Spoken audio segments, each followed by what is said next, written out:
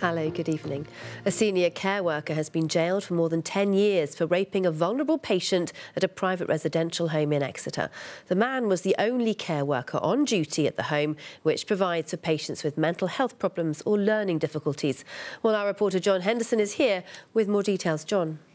And John, what was the outcome in court? A former police officer who shared pictures of a dead body with friends on a WhatsApp group has pleaded guilty to 3 counts of misconduct in a public office. Lewis Wood from Bridgwater sent the images to family and friends whilst he was working for Avon and Somerset Police. Martin Jones reports.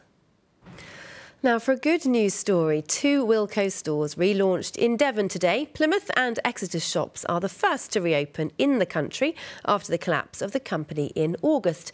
The chain was taken over by The Range, owned by billionaire Chris Dawson in a £5 million deal. Alex Green was there. A surfer from Cornwall has won a silver medal at the World Junior Surfing Championships in Brazil. Lucas.